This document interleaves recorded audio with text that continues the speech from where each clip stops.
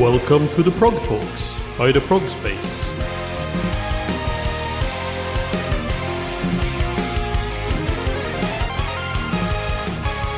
Welcome to the Progtalks, an interview series by the Progspace where we will be talking to musicians in all corners of the progressive music scene.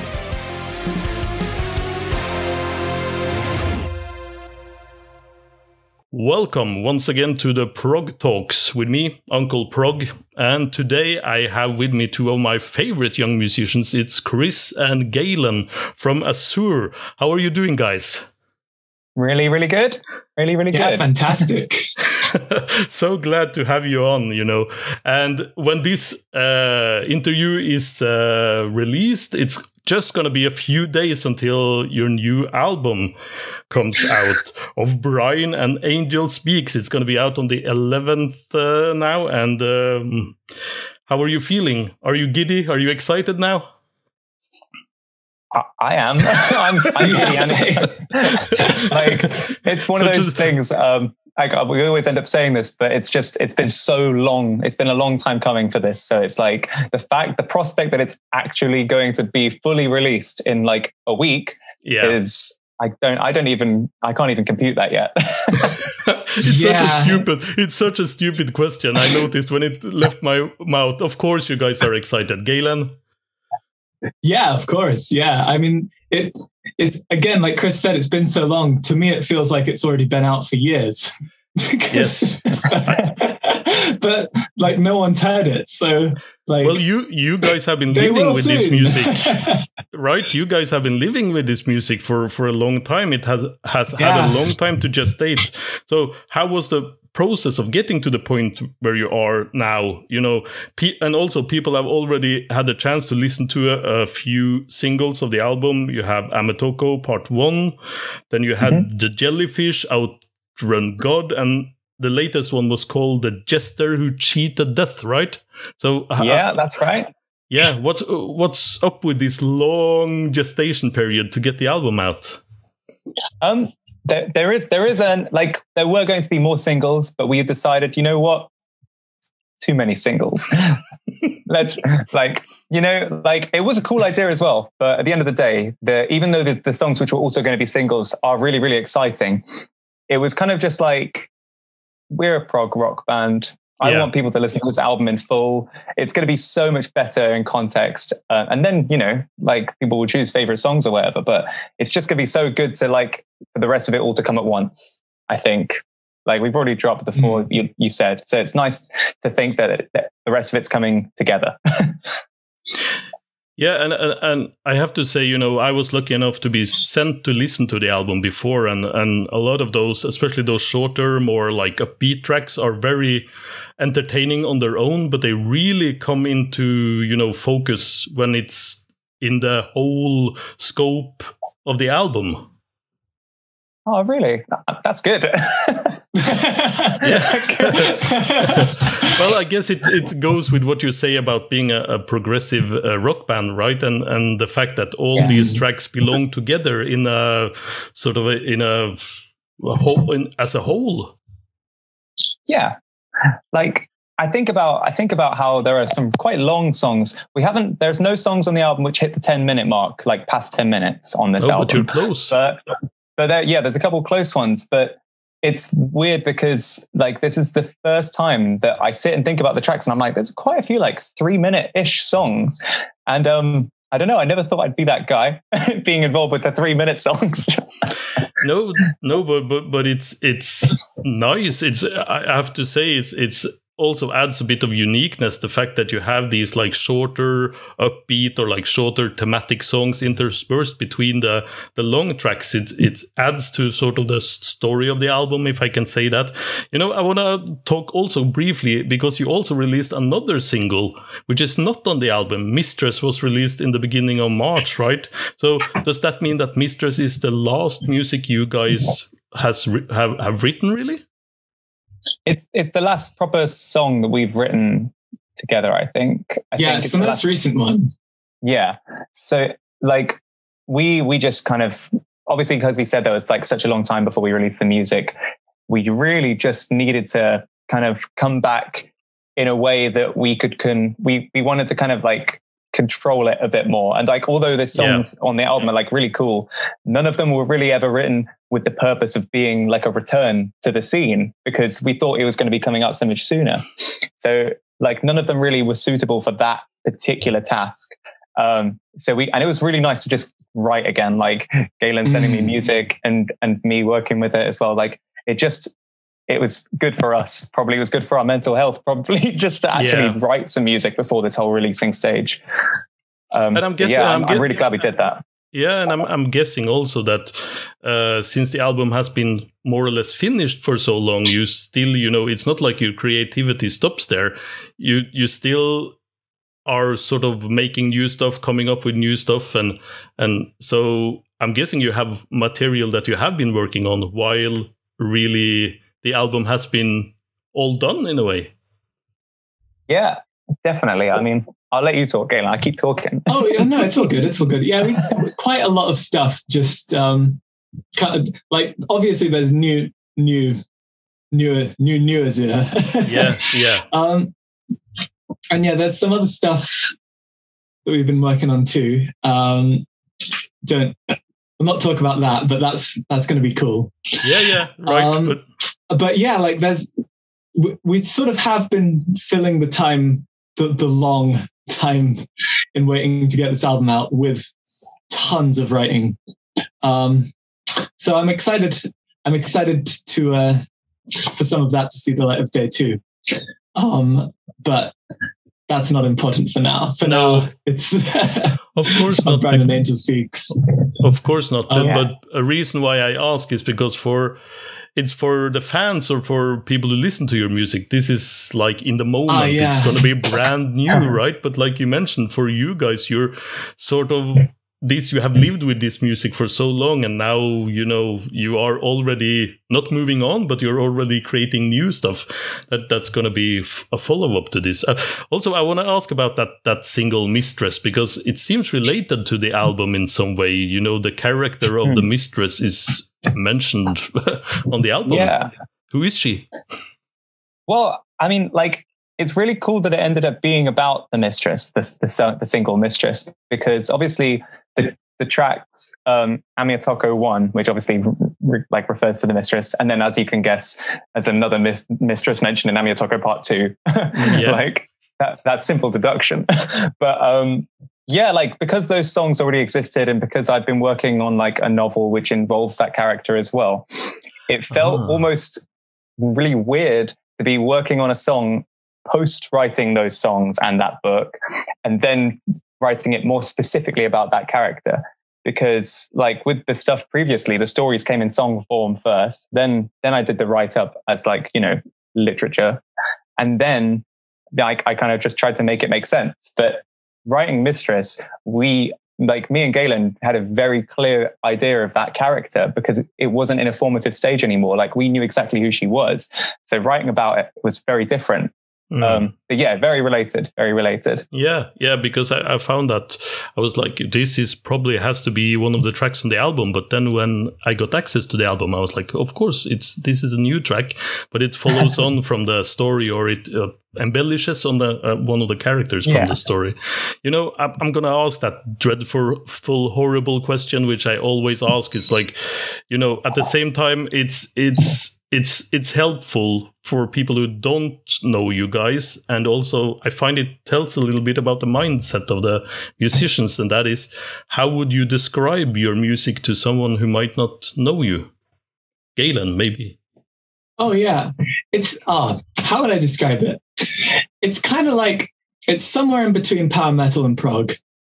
A lot of influences, and we just really want to tell narratives, because a lot of power metal lyrics, it's just sort of the aesthetic of fantasy. Not all power metal, there's a lot more narrative power metal out there as well, but with us, we want to take this sort of fantasy concepts and just write full narratives in those worlds and make them like sort of emotionally relevant sort of songs about stuff, but just existing within those worlds. And And musically, what would you like? And musically, the sound of Azure. Yeah, so obviously you've got Chris singing just this really out there acrobatic. Just, I mean, I don't want to talk Chris up too much, but I love Chris's voice. Just this acrobatic high vocals, very reminiscent of like sort of early prog stuff. A lot of runs and stuff, and there's just a lot of harmony going on, a lot of guitar stuff going on, because we both big guitar nerds of just sort of like Dream Theater stuff, 80s stuff, a lot of the modern shred stuff, and we just sort of, and also a lot of Iron Maiden, and we just sort of mix all of that together with like a lot of the more old school prog sounds, like sort of Genesis kind of sounds, and just everything we love, it all just comes together into our sound, which is just sort of very exuberant, colorful, melodic prog. And and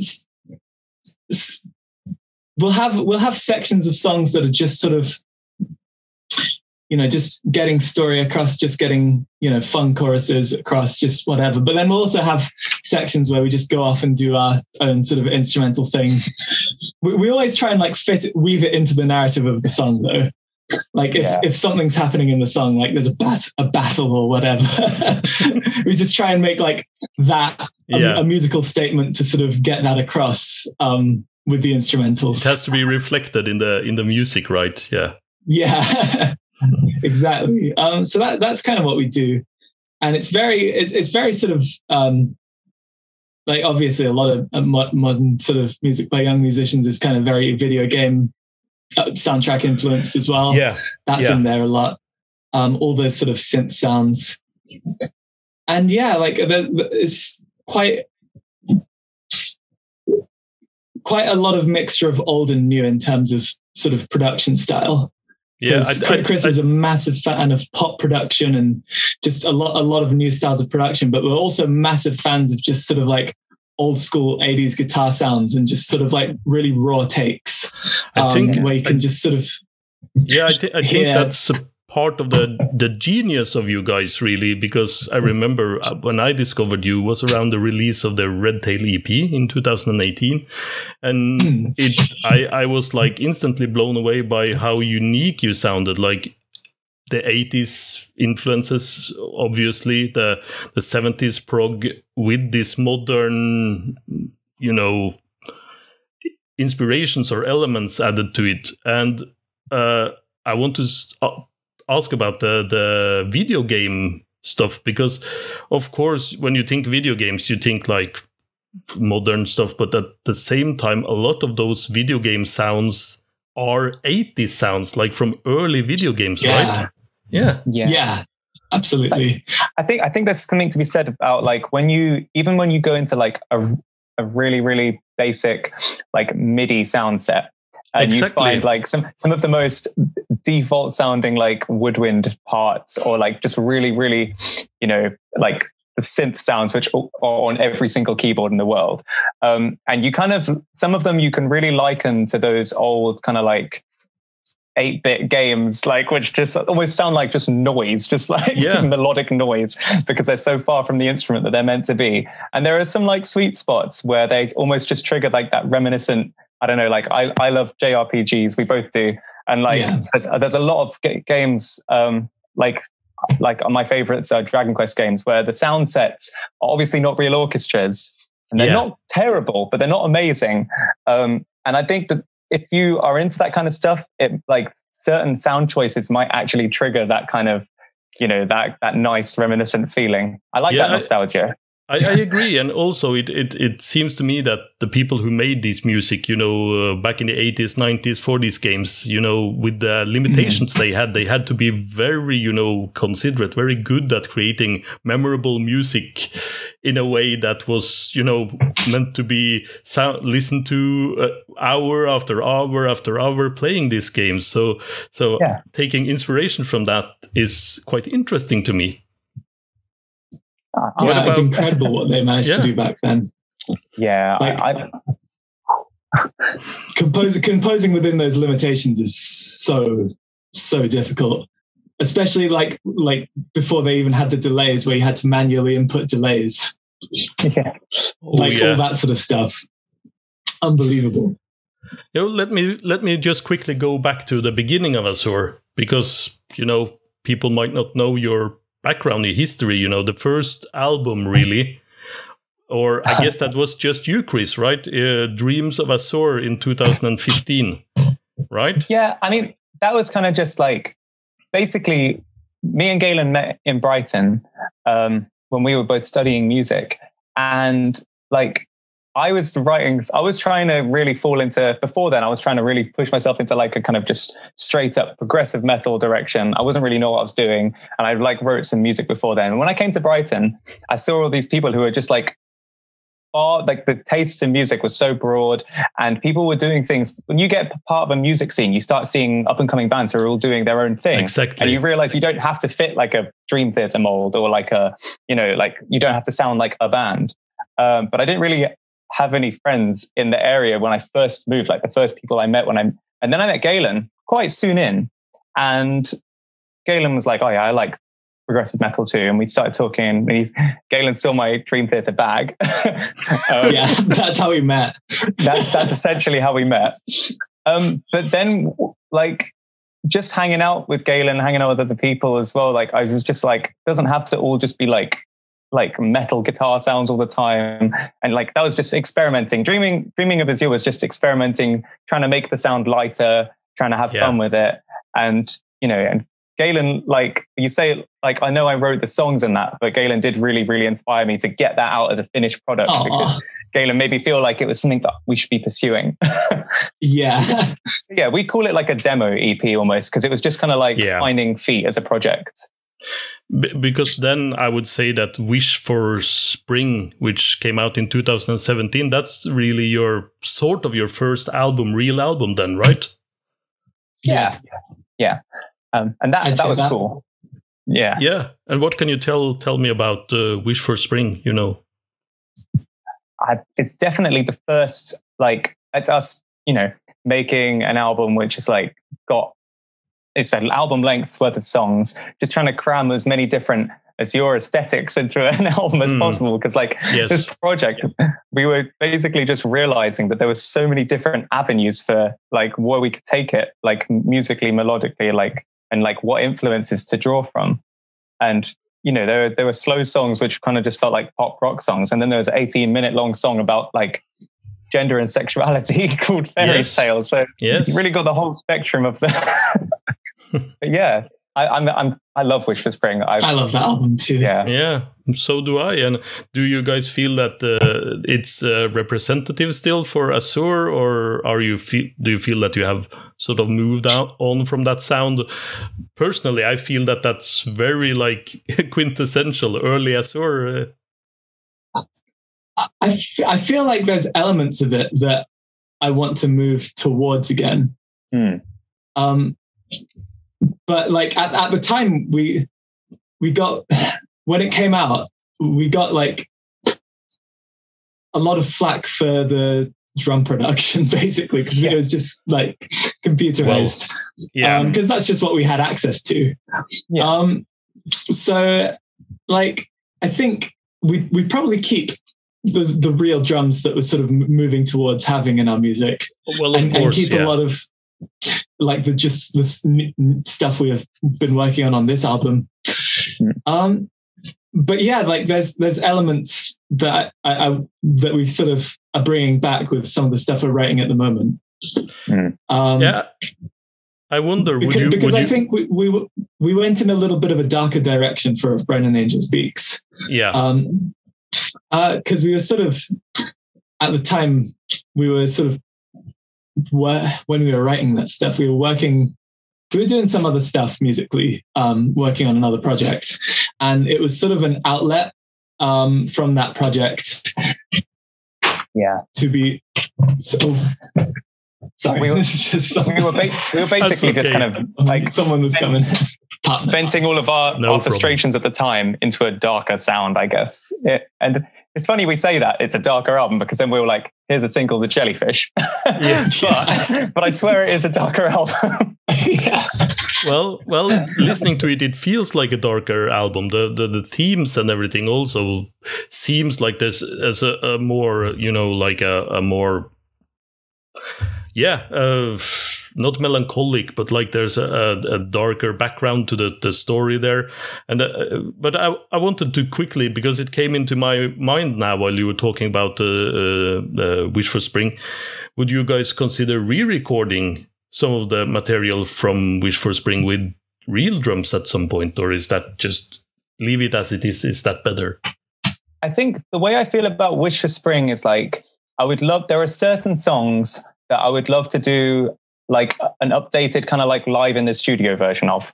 Oh, so yeah. Because I want those versions of the songs to kind of just exist as they were, because that's kind of just like a moment in time, in my opinion. But like, it would be really cool, for example, to take a couple of the ones which we like the most, which we think are, like you say, most quintessential to our sound, and just do like a nice couple of videos where it's like a studio performance of those songs, like revisited 5 or like a few years later. But yeah, and with real drums. So yeah, that would be really nice. It'd be nice to see how they sounded properly recorded and produced like that. I would love to hear that. Of course, that brings us on to 2018 and the fantastic Red Tail EP, which was around the time when I discovered and fell in love with you guys. And that EP is, one long track. It's, for people, it might be considered as a bit of a challenge to listen to a track that's almost 20 minutes long. But, what can you tell me about the process around writing Red Tail and that EP? I honestly think we'd come off of Wish for Spring, and we were thinking to ourselves, there are a lot of things which we'd love to do differently when it comes to like releasing music. And we kind of just straight in we're like, we're going to release a 20-minute song. and like I had some ideas, and Galen sent me some ideas which were phenomenal. And we just needed to agree on a BPM. Just for the main energy. And I was like, if this isn't happening at 190 BPM, then I'm not interested. Yeah. So some of the parts I sent Chris, I was like 150 beats per minute. These like quite tricky riffs. And then Chris is like, I reckon you can do that at 190. I'm one-upping you, dude, right? I was just like, no, but I had to. so like that song sort of inflicted a lot of practice upon me. Wow. Many hours to sort of get my chops ready to play. I have to ask then, is this song then possible, or like will it be difficult to perform this live then, since you pushed yourself quite a bit with that? Not nowadays, but then. Then it would have been very difficult. The few times we played live, we did play a version of the sort of latter half of it, which is the more difficult half. Just because, like, you don't have time for a 20-minute song in every set. No.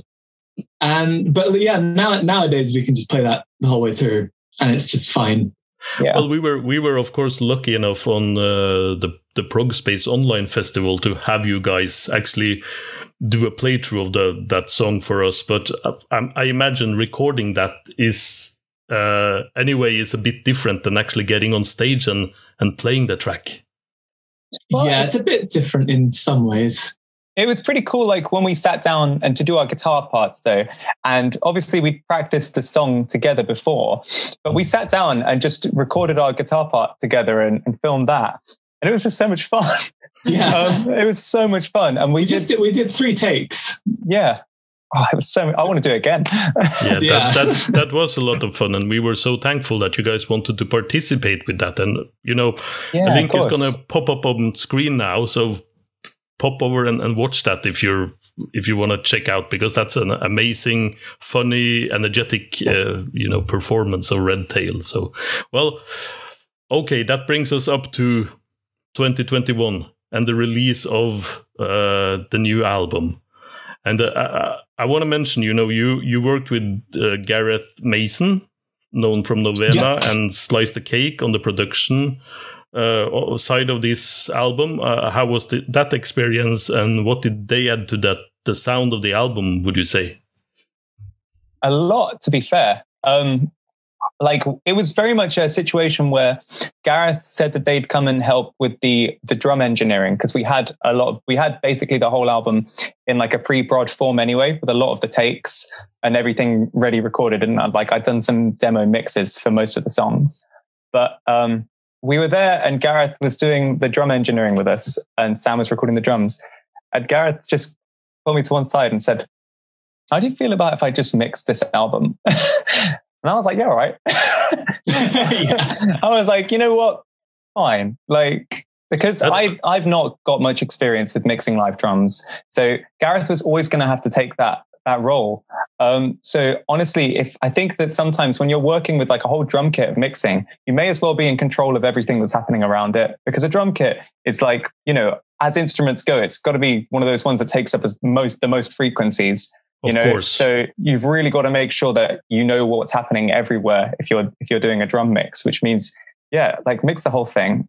And yeah, it made everything very different to Wish for Spring, how Wish for Spring sounded. I'm kind of happy that it, like, in some ways, it really made the album a more guitar-driven album.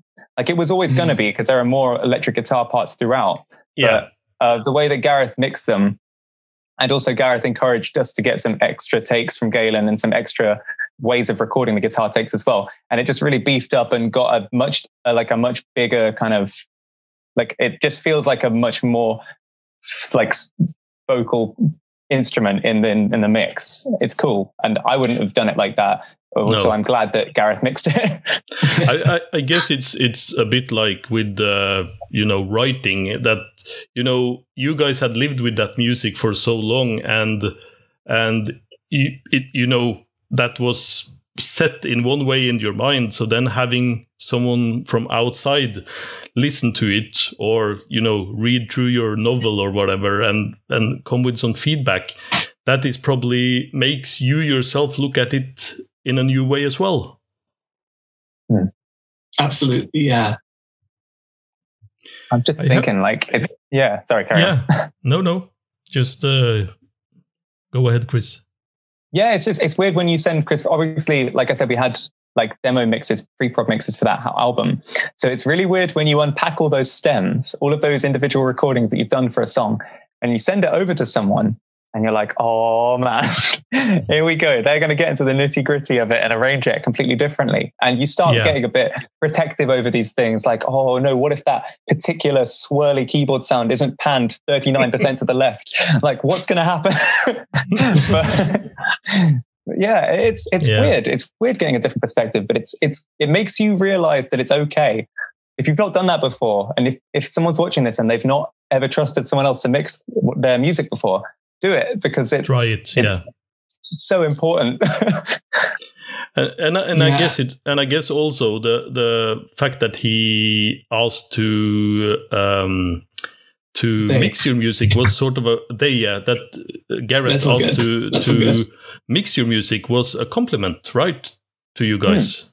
Oh, absolutely. Oh, yeah. Gareth's been a great friend of mine for a lot of years, and it's just so great of them, because I don't think we really would have let anyone else sort of work with us like that.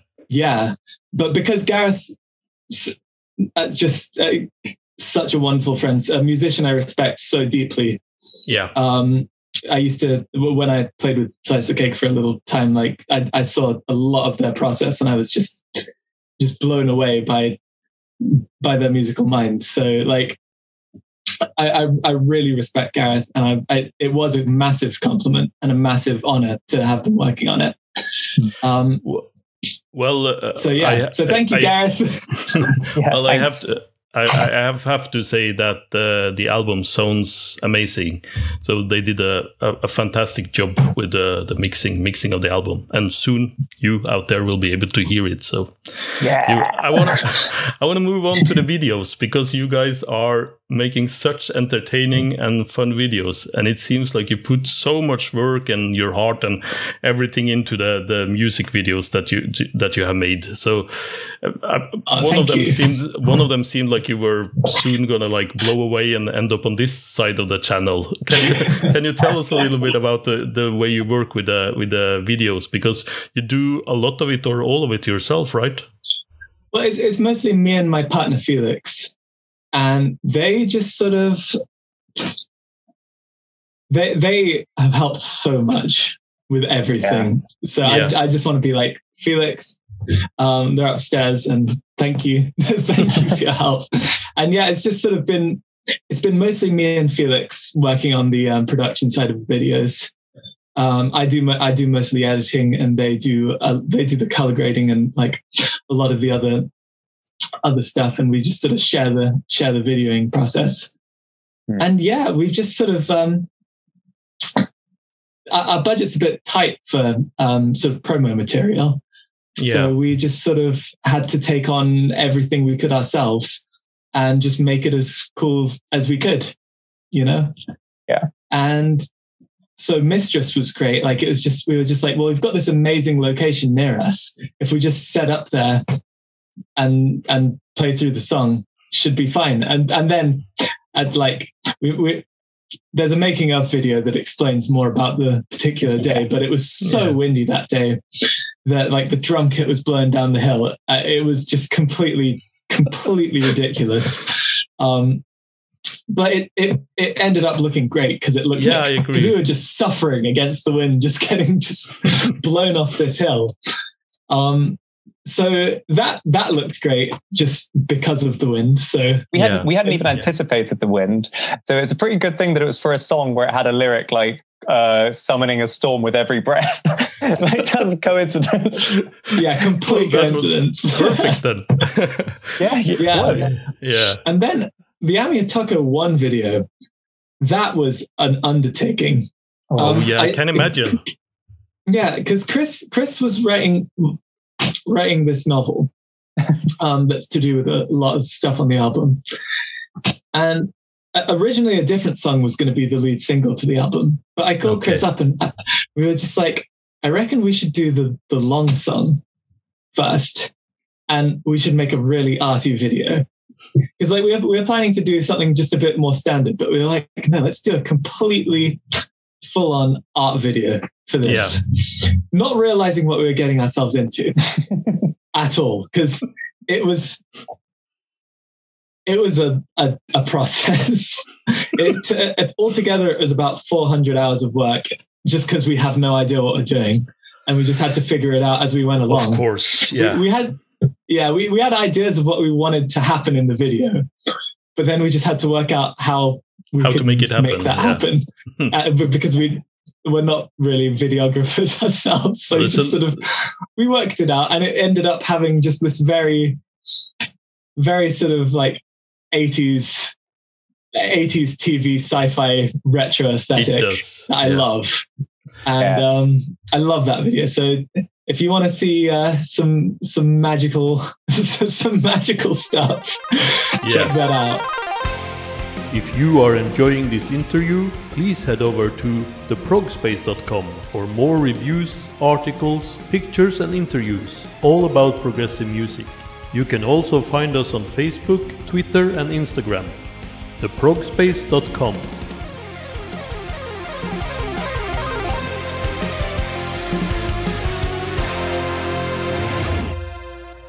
Well, I'm very interested in the rich background on the universe you guys have created with for Azure. You know, you talked about the novel that you're writing, Chris. So I'd love to know a bit more all over about this mythos. What is this world of Azure that you guys are creating? So like the book, which I've finished writing, is pretty much intrinsically linked to the character who is like the protagonist of the Amiatoko 1 video. And that character is the main focus of that entire book. And it's kind of just like without giving too much away, you kind of start off with that character, like you see in the video, completely matted up with overgrowth, which you don't even know how long it's taken to build up. You don't really know much about it, which is nice because it's like that in the book as well. It's complete mystery. And basically, after an encounter with the mistress, who you see in the video, basically, like whatever memory that was lost kind of starts coming back. And as the memory comes back, all of these pieces fall away.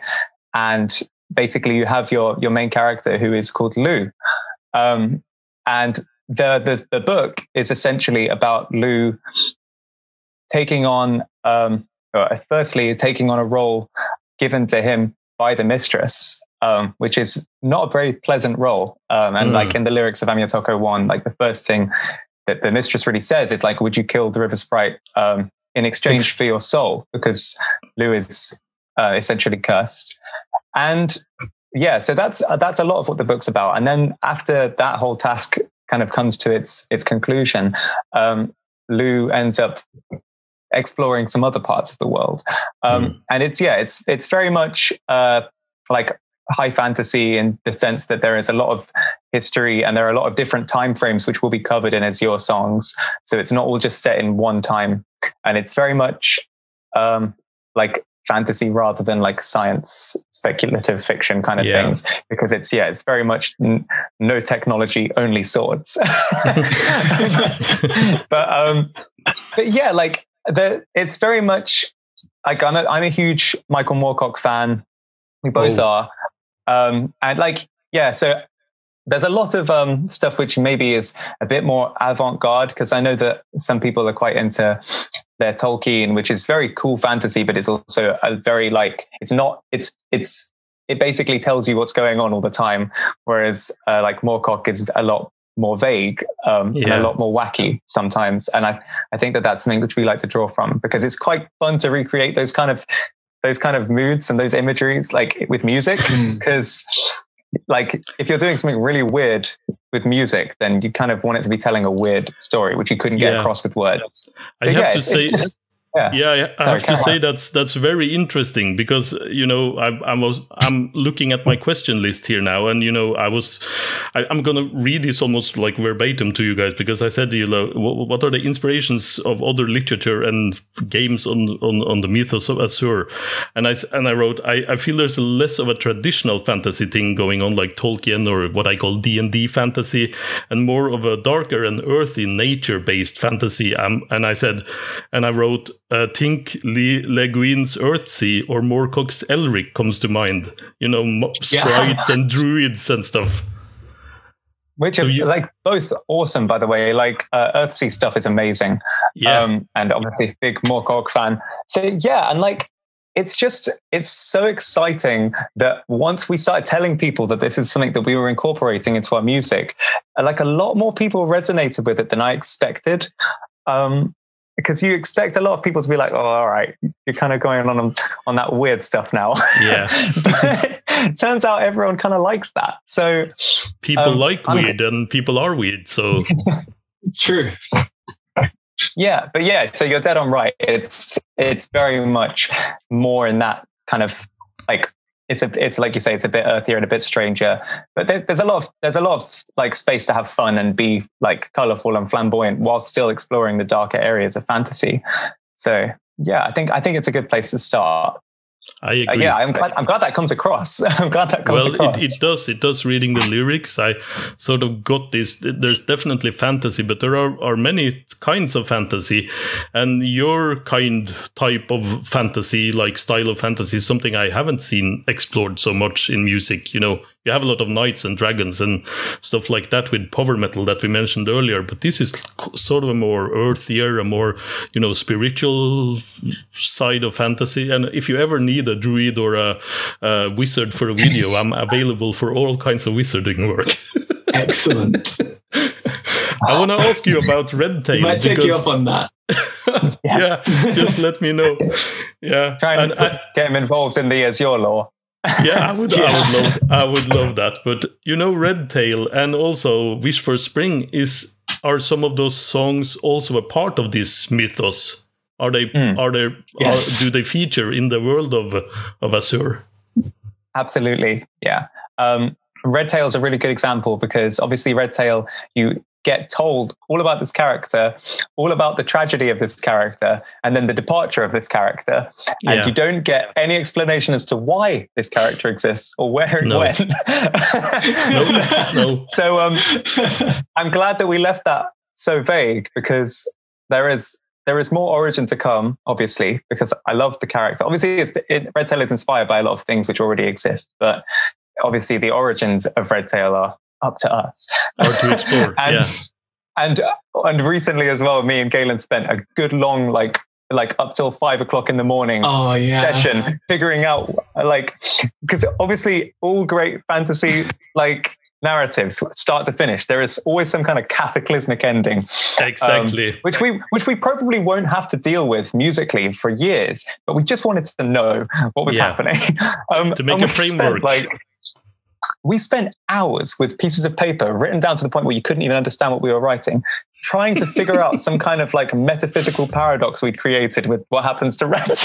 I love it. Most people join a band and they just want to make fun music and rock out. And it's 5 a.m. and we're like, we've contradicted physics once again. Exactly. Well, I love that take, and I think that's part of what attracted me to your music and your DeLorean as well. It seems deep, it seems something to explore, and as a lifelong tabletop role-playing game master, I know about those sitting up until 5 a.m. with friends and working on stories and generating so I can totally see the fascination and the enjoyment in that, also I wanted to ask you then about this power metal, because you said power metal in the beginning mixed with more 80s and 70s prog and whatever, but also this fantasy take then, which is quite different than power metal. So where does the inspirations come from this? You mentioned Moorcock, and I know anime and manga. Is that something also that goes into your and games, right? Computer games. Yeah. God, it makes us sound like such a mismatch. I think we just me and Galen, always since we've known each other, just always been constantly interacting via art that we like, always talking about games that we play, shows that we want to watch. I specifically remember at one point, going up to work on part of Redtail with Galen and going up and saying, you know what? I can't believe how much media you consume. And because you were telling me about some particular thing you were listening to at the time. And it was just so out there that I was like, where does that fit in? But I love it. Oh, that, I remember that. You know what I'm But it was important. It was important. Yeah, I think it's just when you get that transfixed by all kinds of art, you just start getting greedy. You get greedy and you want to just borrow it all. Exactly. Yeah. And visual art as well, it's been a recent thing. Just sort of fantasy art. Me and Chris have just been on Instagram, because we've just been messaging each other there a lot more recently. And usually how I start a conversation with Chris these days is I just scroll Instagram for a bit on the fantasy art tags, find a really good dragon, send it over, and I'm like, all right, we need to sort out band stuff today. What is this? That's how I summon. That's how I summon you. It's the only way. Just looking at all this art, all different kinds of art, it just really, really helps us get in the mindset of just making this music. Absolutely. I have to say that I recognize so much of me and my own friends in this. The fact that you can get so inspired. You see this fantastic fantasy imagery or whatever, and your mind starts racing. What is the story behind this? What is all these details? And I remember my friend said a few years back, which I guess also goes for you guys. He said, I love being a nerd because I always have something to look forward to. That's really cool. So true. It's so true. You're speaking our language right now. Yeah, I think I am. It's especially because we have such a cool outlet for just making music and doing this stuff. like if you get inspired by something, your mind just goes like 1,000 miles an hour, and the next thing you know, you've like incorporated this silly drawing you've seen into all kinds of music. Like you're like, what would that work like as songs? Yeah. Yeah. It's hard to explain. Even with the anime stuff, like the intro to Red Tail sort of manifested, because at the time of making Red Tail, I was really fiending anime. I was just get it all mixed up. I was just watching so much anime at the time. And I think I was watching Shirobako, which is some anime about people who make anime. And like just something about something very meta. And something about the theme tune, there was just like some minor 7 chords in there. And I was like, I really like that. So I just like started playing around with those voices, like sort of higher up on the guitar. And that first riff that comes into the third section of Red Tail, the one that's like that one. That's where that comes from. And there's always something that sort of inspires a sound. Exactly. There's a sound on the song of Brine and Angel's Beaks. This little acoustic guitar sound that Chris makes, and that just has such an obscure origin. Oh, do I kill them? You can tell. And you should. You can't leave me hanging. It was so difficult to notate because it was just such an obscure sound. Because like I had to notate the whole tab book. And I was like, Chris, what is this? It took forever to figure out how to make this sound, but it makes sense when Chris finally told me where it came from. Right. You're going to have to bear with me on this because like, I don't know if you know much about like tower defense games. Of course, yeah. But like, so there's like a classic, when you're at school tower defense game, like that was called Flash Elements TD, like the original one. And on like level 21, I think it was. Yeah, because every 7 levels is a flying level. Level 21. Sorry, I've played this. It's such an easy game, but it just feels really good to play it. But level 20, I think it's level 21. Don't check. But there's one of the creatures. So every time a new creature comes around the board, they have like a little, sprite sound that kind of represents that creature. And then once you start blasting them, they just make that noise 1 billion times and it gets quite raucous. But there's one creature, and it's the albatross. Which I immediately obviously associate with nautical things in general. Of course, right? Yeah, naturally. Yeah. And the albatross kind of has a sound that's like that. I can't really do an impression. It's like, but it kind of hits this kind of harmonic when it goes up to that note at the top, and it just kind of sounds so distinct. And I remember when I was working on the acoustic guitar parts in like it's a weird tuning, but it's like. There was still like high notes on the strings, but it's dropped down to C on the lower end. But like I was just messing about trying to get the sound in after the first chorus of this song, and I was just fiddling about, and my finger hit a harmonic by accident whilst I was moving one of my other fingers, and I was like, no. It sounds exactly like the albatross, it's the albatross from Flash Elements TD on level 21. And I was like, but immediately my brain was like, this song is so nautical. It's so much like the song literally begins and ends with these waves rolling in. And later on, there's kind of like this trap beat sound that's meant to like represent kind of like the creaking of a boat, because the trap beat's not gridded. It's not gridded. It's just doing its own thing. And like the fact that prior to this like non-gridded trap sound boat creaking, the fact that there's this guitar part that just sounds like the albatross from Flash Elements TD, it won't work with the fans or listeners because they might not have that reference point, but it satisfies me. Exactly. Because it just gets me one closer to being like to smelling the brine, to seeing an albatross fly by. That's exactly the kind of deep cuts I'm looking for here. So that's amazing. That's amazing. Yeah. Talking about the setting and the world and the mythos of Azure is one thing, but then you have sort of the musical side of it, which is definitely falls in the progressive side of music. So I wanted to ask you, what is your inspirations when it comes to progressive music? What bands do you listen to? What was sort of your first love when it came to the genre? And of course, I'd like I'd love to hear a little bit about your love for Iron Maiden as well, which I personally consider somewhat of a progressive band, at least on some of their albums. Yeah, I mean, Galen, do you want to go first about prog stuff, and then I'll attack Rune with Iron Maiden afterwards? That sounds good. Well, for me, I came to forming a musical identity kind of pretty late, because my family's very musical. And so when I was growing up, I was just exposed to just all sorts of incredible stuff, just like amazing blues music, amazing just like jazz music, all this just amazing stuff. And then my brother, who's a drummer, who's also on the album, he's on the song Cup of Poison doing the percussion. Oh, really? Yeah, he's awesome. I love my brother.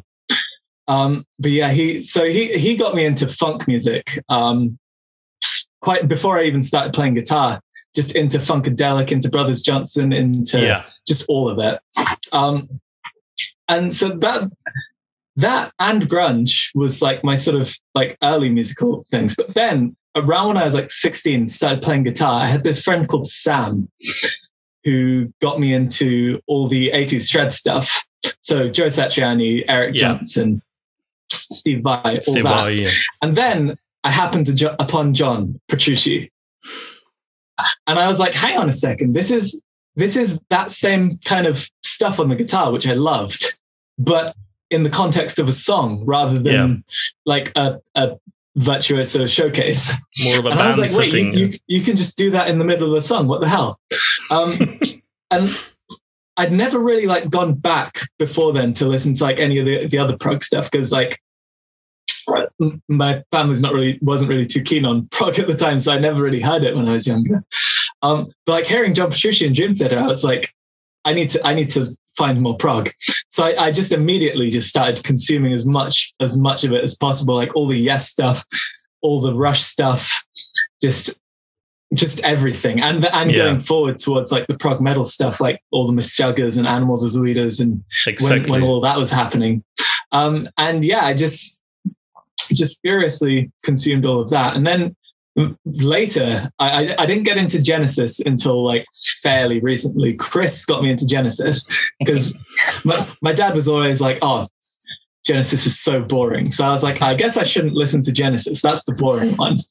But Chris was like, no, you got to listen to Genesis, and showed me Trespass. And I was like, this is the best. Yeah. This is just, and now Genesis is my number one favorite classic prog band. Just so good. I love Duke. I love Fox. I love all of it. Yeah. Duke is Chris's favorite. Duke is my favorite. That's fun. My favorite it's either Trespass or Foxtrot. But yeah, I just love that so much. So yeah, those are my sort of more progressive influences. I see. And you, Chris?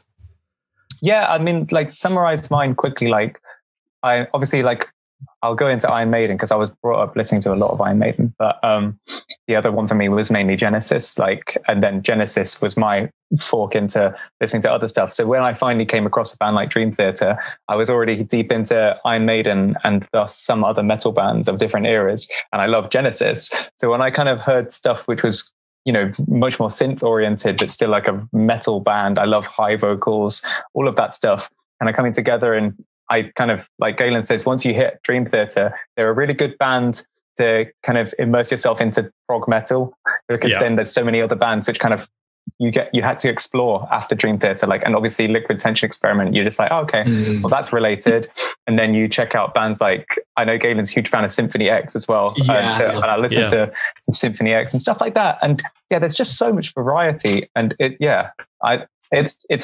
feels quite like a natural progression. Once you like guitars and metal, but you also like keyboards and you like prog, you got so many avenues to explore when it comes to listening to it.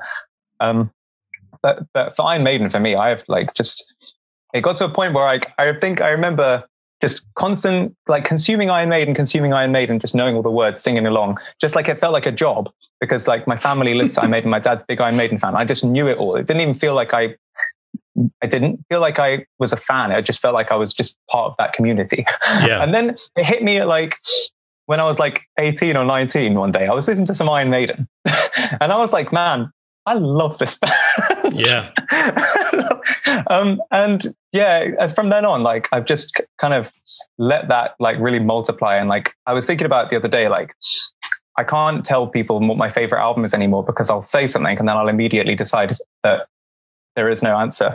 But yeah, Iron Maiden, like you say, for me are a really progressive band in the sense that they only use a very limited amount of like ingredients, if you will, and yet they still somehow manage to come out like this is a band who will start, 60 to 70% of their entire discography in E minor, and yet somehow they'll always find a way to go somewhere else, like especially on after the 2000s as well. Like some of the stuff that happens, I find is quite underrated. Is in like Matter of Life and Death. Some of the things that they come up with, that album, I think every single song except the last track starts in E minor on that album.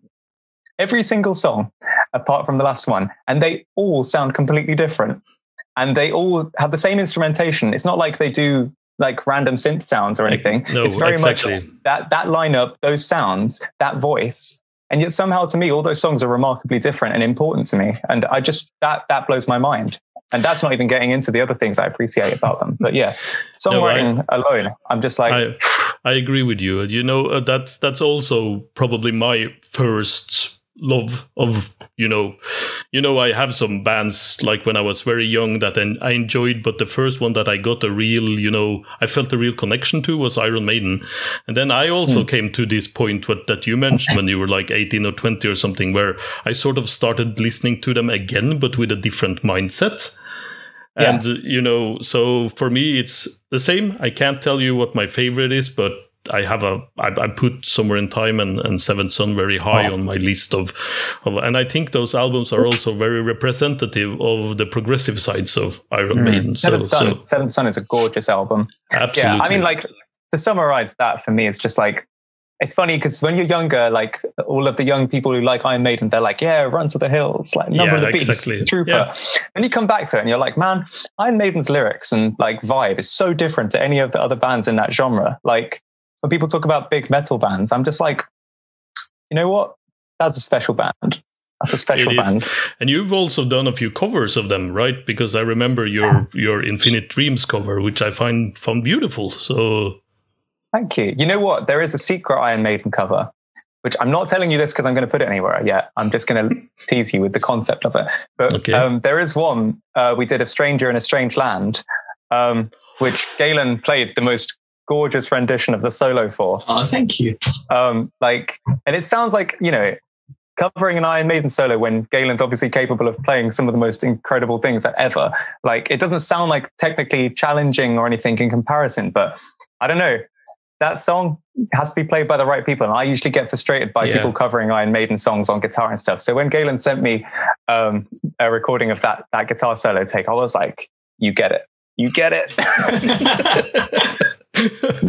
Yeah, I have to say that I would love to hear that. So I hope it's going to surface at some point and we can enjoy it, Last year, you guys were part of the Euroblast Homecoming Progressive Encounters, and you were also part of the Progspace online festival that we mentioned earlier. Yeah. How was that experience? I loved being part of both of those things. Same. Yeah, like that felt really good, especially because of how trapped we all were, like in terms of performance.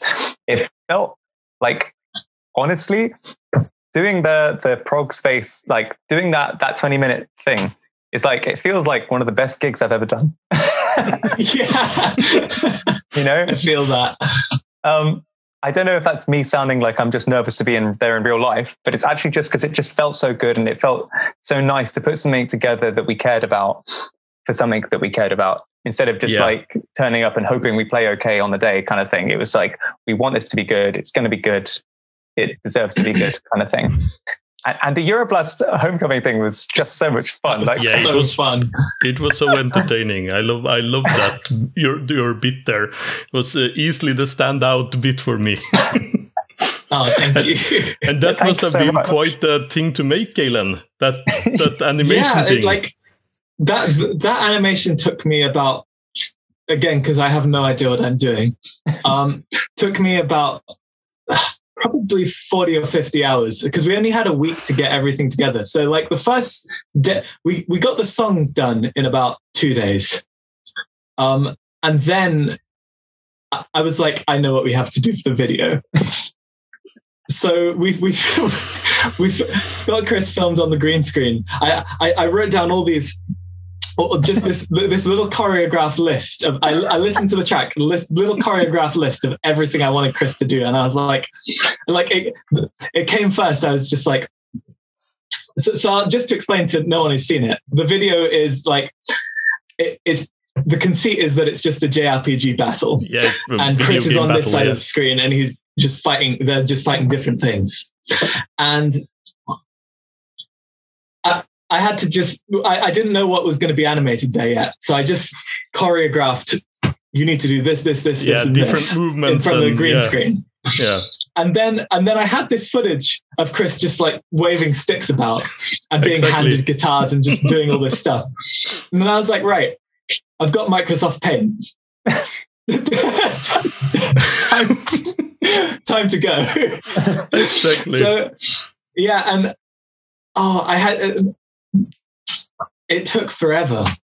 I made all those little beams and particle effects.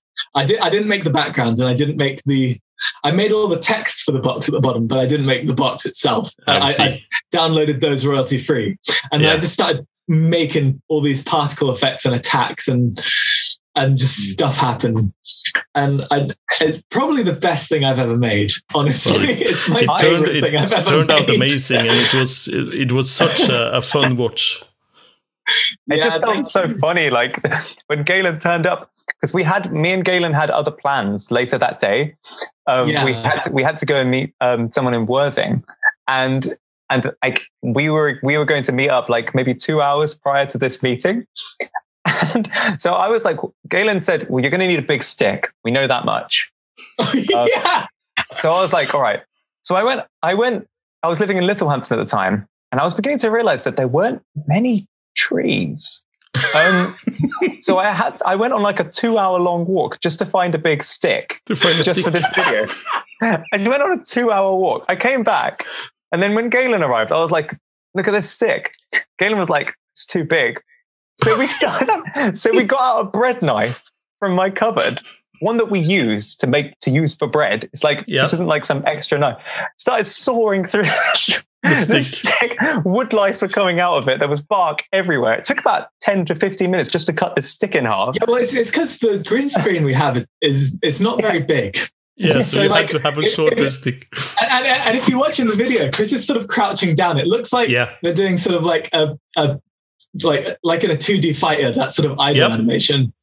But like that was completely functional. It served the purpose of not going outside of the green screen, because if Chris was standing up straight, like he would have been too tall. Top of your head would be out there. Like, but it all just ended up working, and I love that video. It's so silly.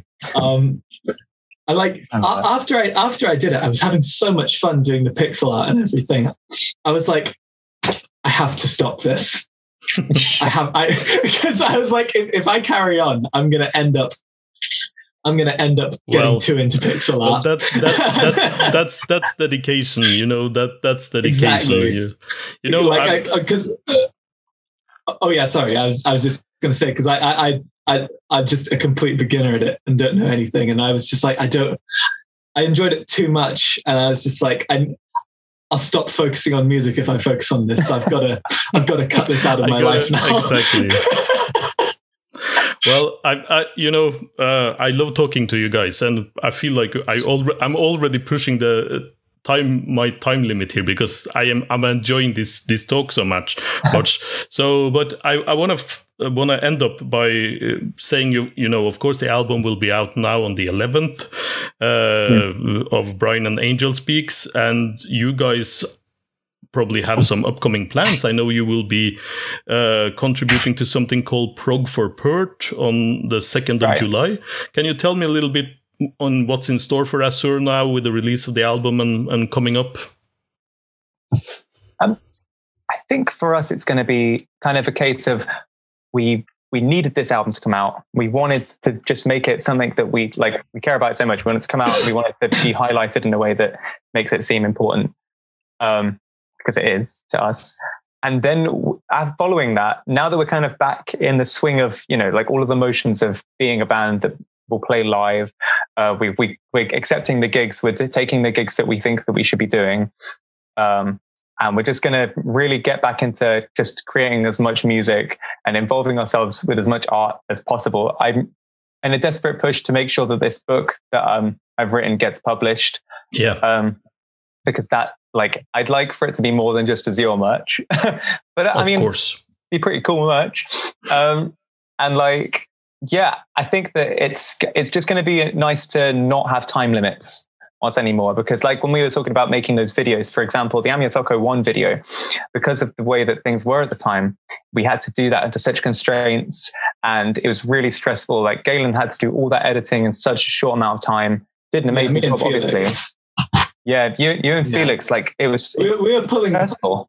We were pulling sort of, Felix would be doing it during the night, and then I'd be, when they went to sleep, I'd wake up and I'd start editing. Continue, and then when I went working, to sleep, they'd wake up and they'd start editing. Literally shifts. Yeah, we took shifts to get that done because we didn't have a lot of time, and it was a lot of work. But we got it done.